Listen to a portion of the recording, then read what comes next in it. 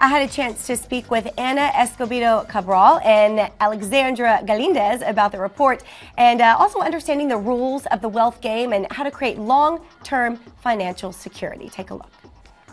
We noticed that there were some real distinct differences between the Hispanic community and non-Hispanics. I think the first one, the one that was most glaring, was really the lack of access to the information. From an industry perspective, there really hasn't been a huge outreach historically, so the information hasn't been there. It's not a part of the DNA of the community to really actually take a proactive role in financial planning, so that's a huge opportunity.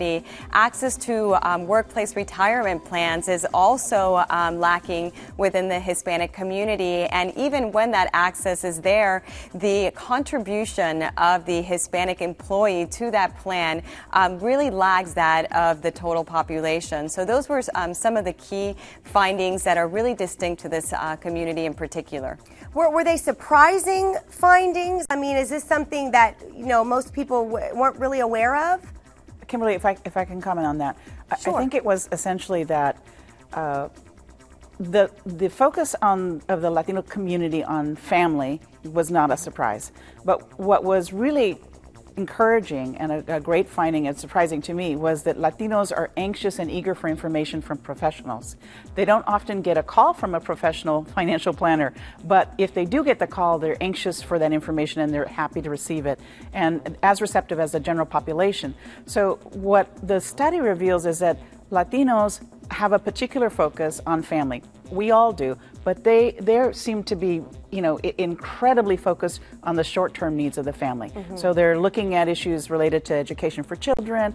They're living in multi-generational families where they have to consider the needs of the parents or the grandparents. And so because of that, they've not had the time or the discipline or the information they need to be able to think about long-term planning. And one of the things that goes by the wayside very quickly is planning for retirement.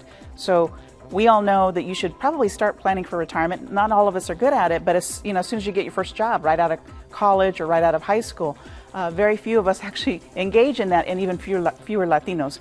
But if we can help them understand that just by putting a little bit of aside every single month as early as possible and making that a solid commitment that they don't break, they're going to be much better off in the long term, and they're still going to meet the needs of their family because they will no longer potentially be a burden on their children, but rather they'll be able to support themselves together with the amounts of money that they might get from Social Security. No, that makes, excuse me, that makes perfect sense. For people watching right now, what can they do today to change the path they're on? So one of the key action items that we're really trying to encourage the Hispanic community to take is actually go to our website, prudential.com/Hispanics.